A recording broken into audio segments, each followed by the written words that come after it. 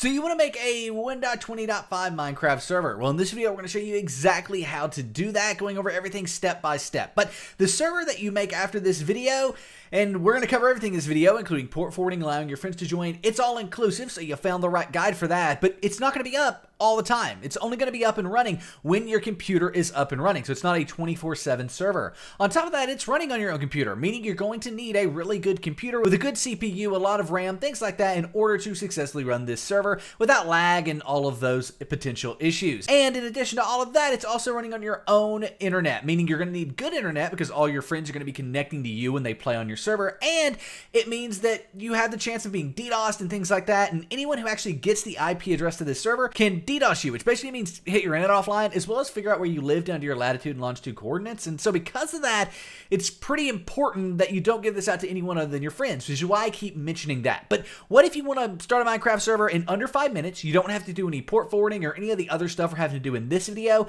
and you just want to get it up and running quick and easy, while also having a 24/7 server if you want. You can make it public or private, the choice is up to you, and truthfully, you have all the control you want over your server. Well, that's where our company, SimpleGameHosting, comes in. You can go to the first link in the description down below, the breakdown.xyz/simple, to start a 24-hour DDoS protected Minecraft server for you and your friends, where you can easily add mods, plugins, and mod packs. That stuff's not even covered in this video, and you can do all of that in just a few clicks at SimpleGameHosting. Plus, if you have any issues with your server along the way, there's expert live chat support there to help you out and fix any problems that you may run into with your server, because at the end of the day, you may install a mod and it not work correctly, and that live chat support team is there to help fix that for you and figure out what the issue could potentially be. So go check out SimpleGameHosting at the first link in the description down below, the breakdown.xyz/simple, and start your Minecraft server the simple way in just a few minutes and customize it however you want. Nevertheless, what if you don't want to use SimpleGameHosting? Well, that's where this video comes in, and specifically our guides here, and we're going to cover everything in this video, but we do have a text guide, which I understand a lot of people prefer text guides, and that's why we have them. This goes in depth, vanilla, per, all of that stuff that you need to know about making a server. Even port forwarding is covered here. However, if you're following along with this guide, let's go ahead, scroll down, and click this download Minecraft button. The reason we're doing that is because that's going to take us to the server download for Minecraft. As you can see, we have the download Minecraft_server 1.20.5.jar. This right here, this little green link that is Minecraft_server, is what we want to click to download the server.jar. And once it's downloaded, as you can see, there it is, you may need to keep or save it. That's because this is a .jar file, but it's 100% safe to download because this is Minecraft.net. It's Minecraft's official website, so we want to make sure that we go here to download this, and like I said, 100% safe to do that. Nevertheless, we now want to go ahead and move on to getting things installed and working locally. But there is one change with Minecraft 1.20.5. and servers, and that's specifically this. Java 21 is required for 1.20.5 Minecraft Plus. Now, I'm doing this because it is part of, this new update, and I'm going to be downloading this in this video, but you can also go through this guide that's more in depth, that covers everything, just in case you don't already have it. And just so you know what it looks like if you don't have it, here is the server jar we just downloaded. If we double click on this, it just won't open, right? It's a jar file. It's even trying to open with Java, but it's not the correct version of Java. So the first things first we want to do is make sure that that version's uninstalled. So we can go to apps and features here, and it will open up this. And in here, we can just simply search for Java, and you want to uninstall this. We have development kit 17. We need 21. You may have 18, you may have 20, it may be a different version, but you need 21. So I'm going to go ahead and let this uninstall. So there we go. It is now uninstalled, and we can download the correct version of Java. So that's going to be Java 21 here. In the link in the description down below, it says download Java. We want to get this Java 21. Click download. It's going to take you here. Java 21 should automatically be selected up here at the top, and you want to download for Windows, and we want to grab the x64 installer right here. When you click that, go ahead and click save if you need to. The download will begin. Probably won't need to keep or save it, but if you do, you're safe to do that. This is the official Java download page. Nevertheless, it's not going to be in our downloads folder, and what we want to do is just double click on this. Once you double click on it, it will go ahead and open up this, which is the Java development kit installer. Click next again, and it will install. It's that easy, and it is required for Minecraft 1.20.5 servers. Again, that's the only reason I'm covering this, is it's brand new for this version. So even if you started a version or a server or installed mods in the past, you'll probably need to get Java. Now, in most cases, you should be good to go at this point because we uninstalled all the old versions of Java. But just in case, if you do have issues opening this jar file, what you'll do is actually come here and run the jar fix. This is linked down below as well. It's super simple. You click download and you run a file. It's that easy, and it takes all the jar files on your computer and links them to Java 21, making them work happily together. together. But nevertheless, now we can go ahead and start this server. And to do that, we want to go ahead and create a new folder on our desktop. So let's go ahead and right click, create a new folder. We're going to call this Minecraft 1.20.5 server. And then we want to find that server jar that we downloaded. Now we know that's going to be in my downloads folder, but it's for you, it's wherever you download files to. And then drag and drop that from our downloads folder into this folder on our desktop here. Now you may not have .jar at the end of this. If you want to, you can click view and click file name extensions, but it's not required. Then all you've got to do from here is double click on this server.jar. Now if it doesn't start, like I was mentioning before, like these files don't generate, or you have any issues, you need to download Java 21. If you already downloaded Java 21, you need to download the jar fix. Once you do that, you'll be able to double click this server.jar and get these files and folders here. We want to specifically look at the eula.txt. Let's go ahead and open that with Notepad. And then in the EULA, assuming we agree to it, which we do, you can find it linked there, you want to change EULA equals false to EULA equals true, TRUE, exactly like that, and then go ahead and click File, Save. Now what we want to do is double click on that server.jar again, and your Minecraft server will start. Now at this point, you can join your server, but your friends cannot. Your friends cannot join this Minecraft server. If you get this pop-up, by the way, you want to make sure that private and public networks are checked and click Allow Access. If your friends have trouble joining after we port forwarded and later on in the video, I'll mention it again, that might be why. Nevertheless, let's go ahead and get Minecraft open because you can join your server at this point, and it's important that we go ahead and test it, make sure everything's working, things like that before we allow our friends and go through all the port forwarding steps and everything. So let's go ahead and open up Minecraft. Cool little loading screen here with 1.20.5. First time I've actually seen that. And then we can go ahead and launch into a vanilla Minecraft. I'll see you on the main menu. All right, here we are. Minecraft is open. Our server is started. And to connect to the server, you're the only person that can connect this way, but what we want to do is go to multiplayer, click proceed here, and then we can add a server. We're going to name this local connection. And that's why you're the only person that can join this server. Only people local to your connection can join this way. And specifically only you using the computer that is hosting the server can join the server this way. For the server address, we're going to use localhost as the IP. Localhost, all one word, all connected like that. Click done, and after a few seconds, it will resolve, and there it is. There is the server. When we double click on it, we'll see us join in on the left-hand side, and boom, we are now on this Minecraft server. Things are looking good, and yeah, the server is online. We can join it. But what if you want your friends to be able to join your server? I mean, that's why you make a Minecraft server anyway, right? So your friends can join your server. Well, let's go ahead and do it, and to do that, I'm going to go ahead and disconnect from the server here and quit out of Minecraft. We're also going to stop the server. To properly stop your Minecraft server, always come over here and in this text box, type stop and hit enter. That's going to close the server down properly, save the world, all of that stuff. Nevertheless, now we want to go ahead and open up command prompt, and that's because we want to use command prompt to find a few IP addresses that we'll use for the port forwarding process. I'm going to write these down in Notepad, but you can write them down with a sticky note or any way that helps you keep track of all of these files. So what we want to do is come over here into CMD and type IP config, right like so, and hit enter. And that's going to give us a list of different IP addresses. We're going to go ahead and go with the IPv4 address here, and that's going to be 192.168.1.2. And then we also want our default gateway, which in my case is going to be 192.168.1.1, and you can see these here, IPv4 address and default gateway. Now I have two default gateways. I have one that's numbers and letters here, and I have one that's just numbers. We just need the one that's numbers here. This bottom one, you don't need the one that's numbers and letters, so just get the one that's easy to type out, if you will. Now, once we've got our IPv4 address and our default gateway, we can close out a command prompt because these are all that we need.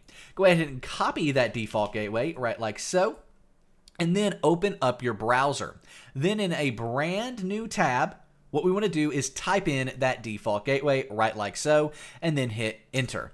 When you do, it's going to open up a login box. This is your router login box, and what you use here is different than your router's password for like logging into Wi-Fi, and so we need to find your router's username and password. Luckily, we have this, an in-depth guide in the description down below on finding your router's username and password. Start with method 1. Scroll down all the way through method 5 and go through each method one by one. Most people find it by method 3 or 4, and sometimes you do have to contact your ISP, but very unoften. Usually by method 3, you have logged into your router. Speaking of, I'm going to go ahead and log into my router, and I will meet you once I've done that. So here we are logged into my router. Now, your router probably looks completely different from mine, and that's okay for two reasons. One, in the description down below, we have this, how to port forward on any router. And this video goes through all of the top routers that are out there today and how to port forward on each of them. Even if your specific router is not mentioned, it's worth watching that video, because it's probably going to pick up some terms and have some terms in it that might be relevant to your router. I'm also going to be giving you some terms and things in this video that you're watching in order to help you find port forwarding in your router. Now, port forwarding is most likely going to be located in an advanced tab, an admin tab, a port forwarding tab, an apps and gaming tab, a security tab, a admin tab, something like that, administration. It could also be in an internet tab, as well as, in my case, it's in advanced, and then it's in advanced again, and then it's in port forwarding / port triggering. It could also be called NAT forwarding, NAT forwarding, or NAT gaming, NAT gaming. Just click around your router until you see the option to add some sort of a port forward or see port forwarding. Here we are on mine, port forwarding, and then what I want to do is go ahead and add a new port forward. Once I do that, it gives me this, which is basically where we can enter in all of our port forwarding information. Now, yours may look different, it probably does, but that's okay, and the service name or ID or name, just the identifier of what this is just going to be Minecraft server. This is just so you know what the port forward is for. It's not used for anything else. For the protocol, we want to do TCP/UDP, UDP/TCP, or the word both. It literally may be the word both, and if that's the case, that's okay. So go ahead and select both if that is the case, but I have this here. If for whatever reason you could select one of these, go ahead and do this twice. Once for TCP and once for UDP, but most likely you will be able to select both. For external port, internal port, first port, second port, for anything involving the word ports, P-O-R-T, you want to enter in 25565. So we have external ports, 25565. Internal port, hey, Nick said anytime you see the word ports, go ahead and enter 25565. Well, 25565 because the word port is there. Now, the next thing we have is the internal IP address. You may instead have a drop-down box of all the devices on your computer. If that's the case, that's okay too. But what we want to do is for our internal IP address, or in that drop-down box, we want to select the device that we're making the server on. For the internal IP address, this is going to be that IPv4 address we found earlier. So 192.168.1.2 in my case here is what that would be. For you, it's going to be whatever your IPv4 address is, or whatever you select in that big long list of drop-downs. I actually have that here as well, all the devices on my network, but nonetheless, as you can see, 192.168.1.2 is what our internal IP address is. Now, in some cases, you're going to need your external or public IP. That's probably only about 10% of people who will need that for their port forward, but guess what? Every single person watching this video needs their public outside IP address, because that's what your friends are going to use to join your server. So if you don't need that, you can go ahead and apply and save your port forward, and then go to the description down below to here. This is what is my IP address, and all it's doing is taking your IP address and giving it back to you. Now, for me, you can only see 43 here because you can see all the data and information you can get from someone's IP address. I don't want to give that out on the internet, and you shouldn't either, which is why this is meant for your friends, your family, people you would invite over to your house. So let's go ahead and click to copy this here. And then once we've done that, what we want to do is go back over, if you needed it in your port forward, and enter it in. Make sure you apply, save your port forward, all of that stuff. And now we can go ahead and join our server. Now I'm going to go ahead and do that by launching the server here, as well as launching Minecraft. You can also go ahead and send this IP address to your friends, because at this point, once your server's online, they should be able to join the server. So here we are in the Minecraft main menu, and what we want to do is go ahead and click on multiplayer. Click proceed, and then add a server here. Now, I'm going to name this public IP because we're going to be using our public IP address to join this server, and then paste your public IP here. Again, you can only see 43 at the end because you don't want to give this out to anybody and everybody, but it does prove it's the same IP that we were using earlier. Now, when we click done here, it's going to go ahead and resolve our public IP. Now, I know that I can join by double clicking the public IP one here, and it's going to join me right on into the server.